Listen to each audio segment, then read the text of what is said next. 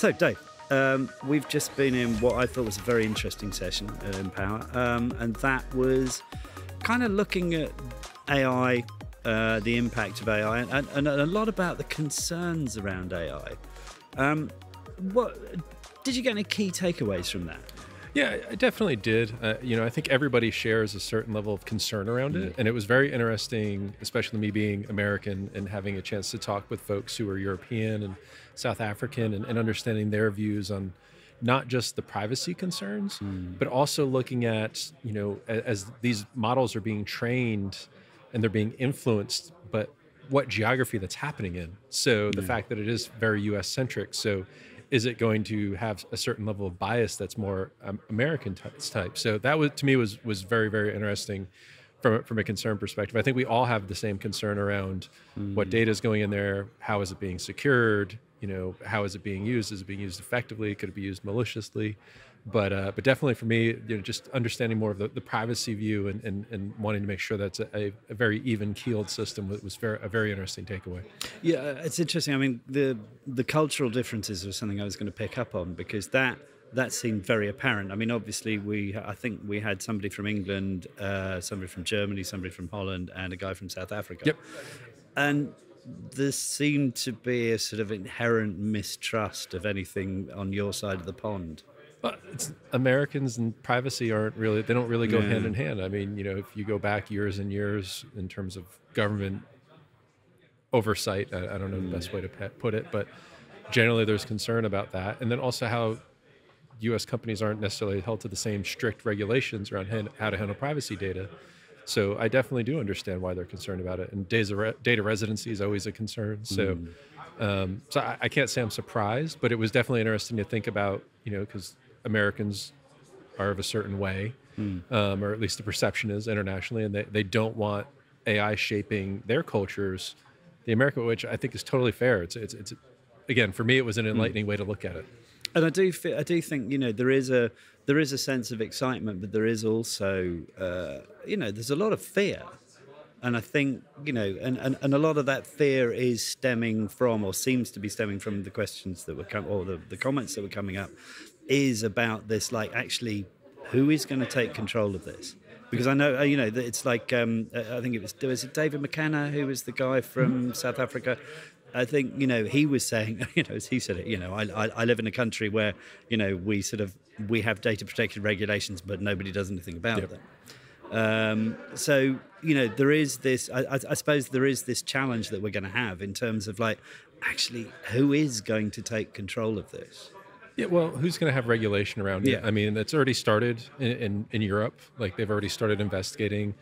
And it's still relatively new, but I do expect that there will be regulation coming out in terms of what and how. And the other really great point that was brought up during that session, I don't recall who said it, was you also don't necessarily know the source. So when you're getting information out of that tool, you don't know what source was used to generate the information. So you really don't know the accuracy of it or potential bias of it.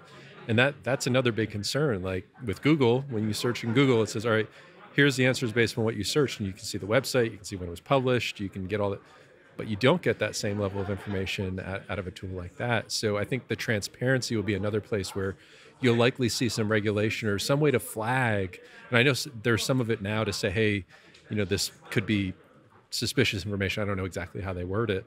But the other great point that was made is, well, once this is into full loop automation and there's no humans involved, how does that influence what's coming in or out of the system? Because the computer is not going to know to read that, or, how do you build the logic into it? So it'll be very interesting to see how this evolves over the next, couple of years. It's moved so fast already.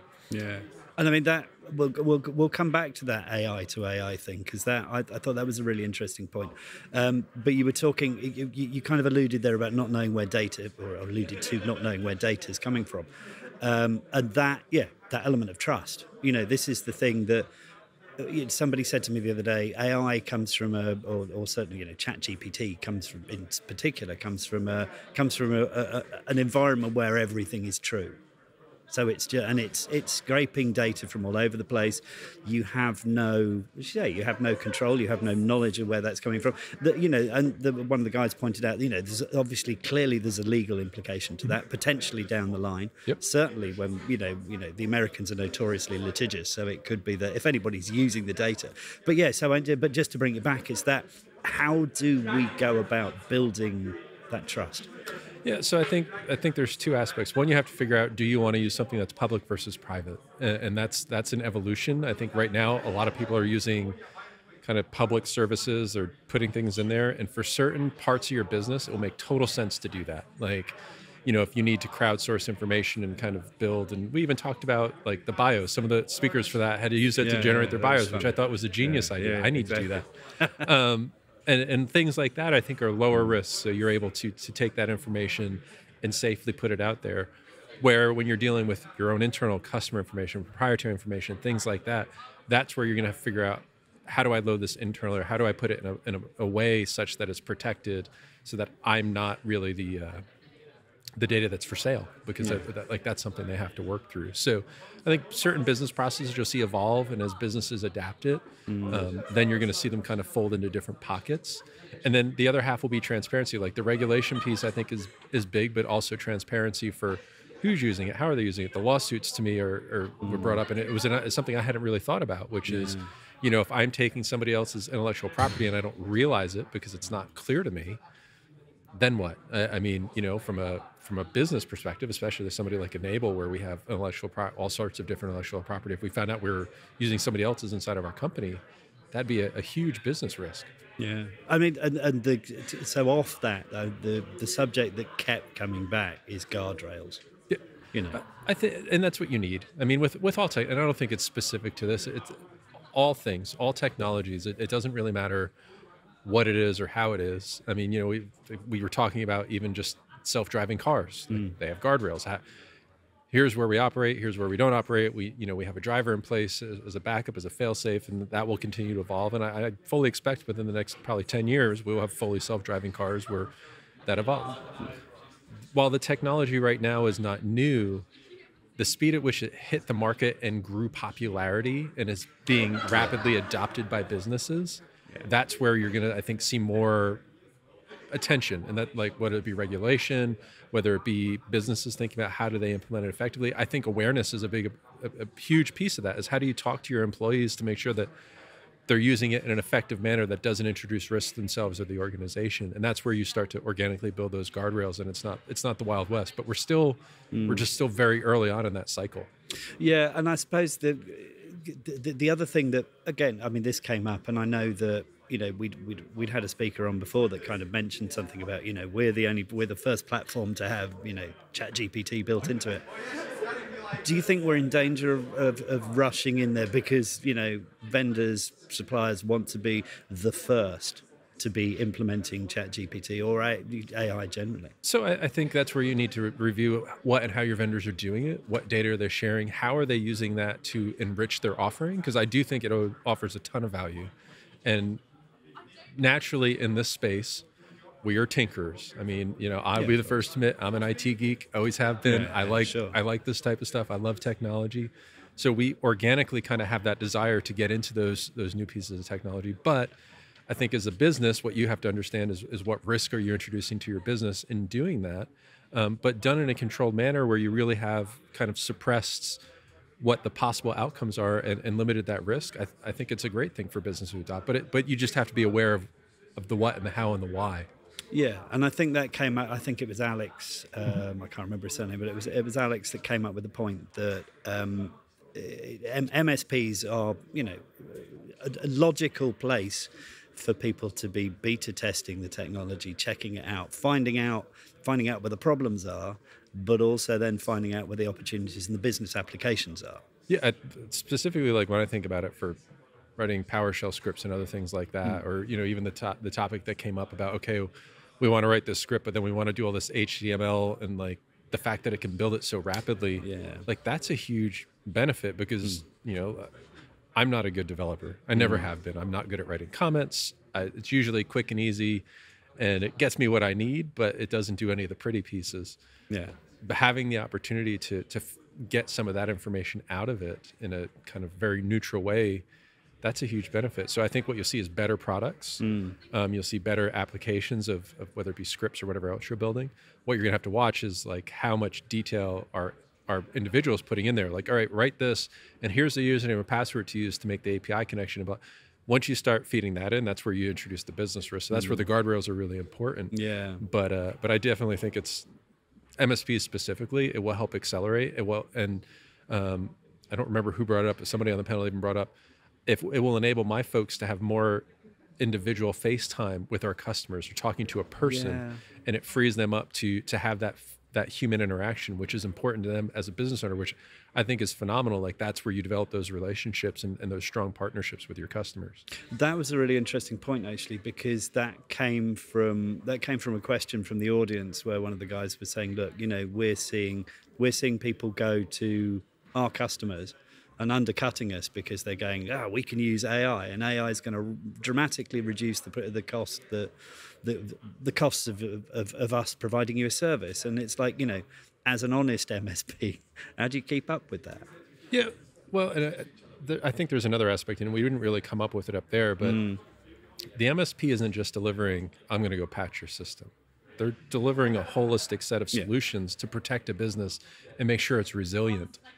And artificial intelligence doesn't do all those things. It may make the ability to write a code or check for patching or things like that. It may make that very easy, but sitting down and saying, okay, here's how your business runs. Here's where the risks are in your business. Here's where we need to make sure we have business continuity and disaster recovery set up.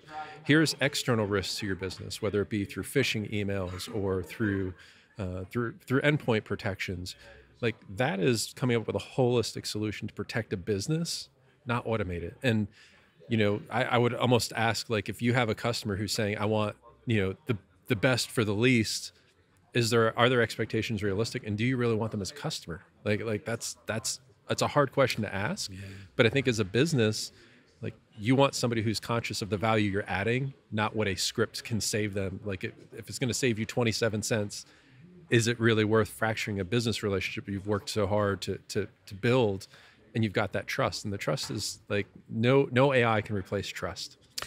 Yeah, which is, and that kind of links a few points that I was going to raise quite nicely together. I mean, firstly, I thought there was that great quote that the guy came out with. It's like, AI isn't going to take your jobs, but somebody who knows AI is.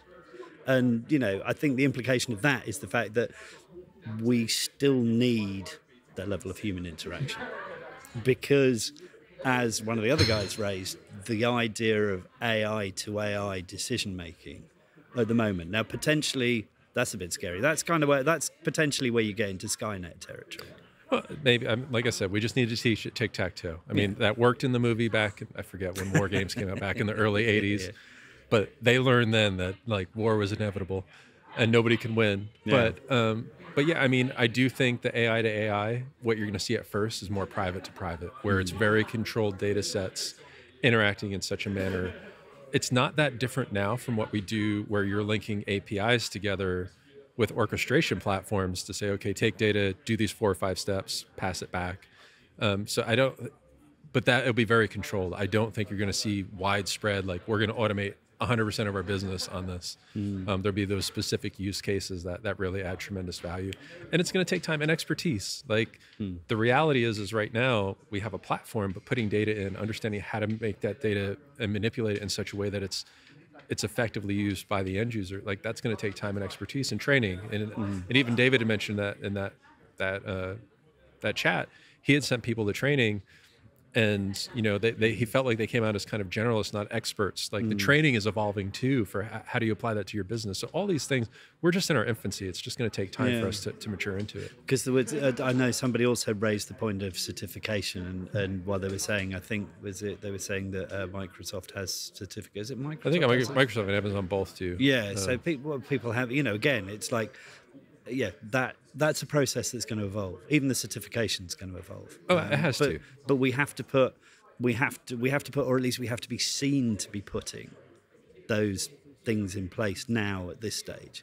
Well, Yeah, because it's so new. Again, and I was interested to know what his thoughts were, having sent people. He made the investment to send people to training and grow his individuals in the company to support it. And to hear he came out of that saying, "Yeah, it's not ready for us yet in certain regards." Like, I think that's good feedback. It's honest and transparent feedback. So, but yeah, that'll continue to evolve. And how do you use it? And how do you apply it? And how do businesses?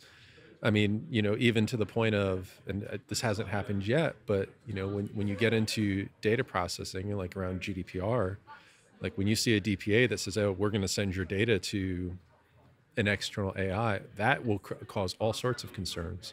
And people aren't thinking about how their data is being used yet, but we're going to go there. We're going to go there in the not too distant future. I'm going to guess it's a different type of data lake, but you can ultimately interrogate it for the same answers. Which again, I mean, that brings us out again. One of the other things that came up was accountability. In terms of what I think it was around. You posed the question, what do we need to see before we move forward? And I think one of the guys said accountability, and the fact that, whose responsibility is it for exactly what you're saying? If you put data into an AI, or an AI scrapes data from somewhere and you use that, whose responsibility is that then if somebody comes back to you and go, "Well, hang on, that's my intellectual property you're using there"? Yep. Is it the MSP? Is it the client? Is it the, does it need to be written into contracts? I think that's, I mean, there are not quite an infinite number of possibilities around this, but there are still a lot of big areas. But that sort of question around accountability did seem to be a pretty major kind of concern. Yeah, well, even if you think about, like, if you take the GDPR lens, if an individual's data is scraped into it and is being used to aggregate in some way, and they request the right to be forgotten, like, how are you going to handle that as a business? So that is a legal right everybody has under GDPR, is to understand what data you have, how it's being used, and either get a copy of it or have yourself removed from it. Like, but those are all things that we're still early enough on that nobody's asking those, and maybe they are, and I just don't hear it just from where I'm based. Yeah. But those are questions businesses are going to have to deal with. And they have to be prepared to really orchestrate a response to it. And I think, kind of closing out really, because the issues, I think we could sit here and talk about this for hours, because there are so many questions, and I don't think either of us profess to being anywhere near to being able to provide answers, but really to kind of raise the subject, talk about the subject, and just kind of put it out there. And I think that was the useful thing about doing it with a group of MSPs. As David Weeks always says, it's kind of like, the answer is in the room, and being in a position to kind of start that conversation. But yeah, I think it's fascinating, and I think there's a lot of things still to come, and there's a lot of questions that we've raised that I think people need to start looking at. Yeah, totally agree. David, thank you very much for your time. Thank you. It was fun.